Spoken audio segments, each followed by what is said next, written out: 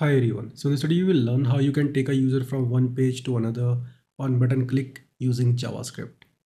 So this is the output that you will get at the end of the video. You can see we are on page 1 and the moment when I will click on this button click me, it will take me to the page 2. So let's click it. So now we are on page 2. So this is a basic functionality which we are going to implement in this tutorial. So let's get started. Let's create an index file here. It will be index.html. Let's have a basic HTML structure here and a link to the style sheet. We also need a script file that will be script.js. We need one h1 element and the text will be page 1. We need one button element. Text will be click me. Save it. Also we need another file. So it will be page2.html. Same basic structure and a link to the style sheet. And we only need h1 element here. It will be page 2. Now let's create a style sheet here. Style.css. Select h1 element here. Text element will be center. Select the button element.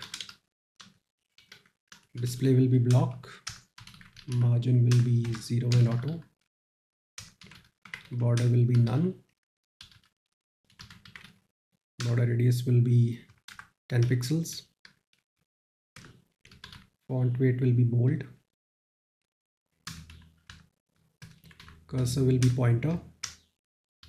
Color will be white. Background color will be this. Padding will be 10 pixel and 20 pixels.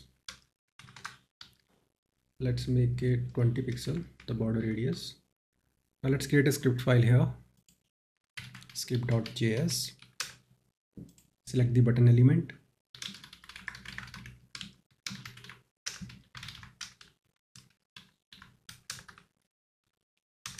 Add a click event listener to it.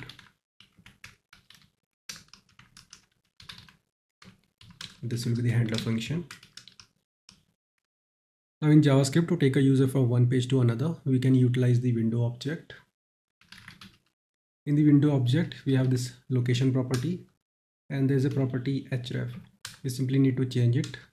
We want to take a user to the page2.html. We'll simply type it out. Page2.html. That's it.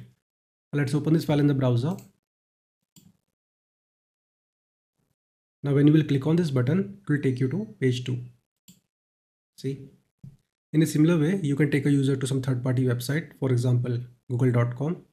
Let's try it out. Instead of page2.html, we will type the URL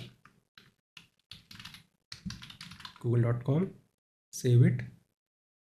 Now when you will click on this button, it will take you to google.com. I hope you got the point how it actually works. See you in the next video. Have a nice day.